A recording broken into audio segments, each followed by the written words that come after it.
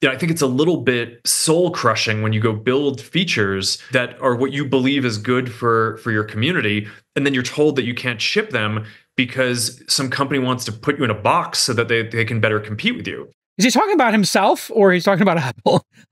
I think Mark Pincus said the same thing about Zuck when they shivved Zynga and Farmville and Zynga Poker. I bet you right now he's walking a couple inches taller because everyone's been raving about this. Before 3.1 405B came out, people were talking about it. It had amazing stats. People wanted to see it in practice. And as you can see, Llama 3.1 405B competes well with what we're seeing from OpenAI and from Anthropic, etc. I bet you Zuck feels reinvigorated by this. I think Zuck feels like he's not an innovative person. He's just an executor. And I think he, now wants to actually put a stamp on something. And, maybe he will. So good for him. I hope it works out.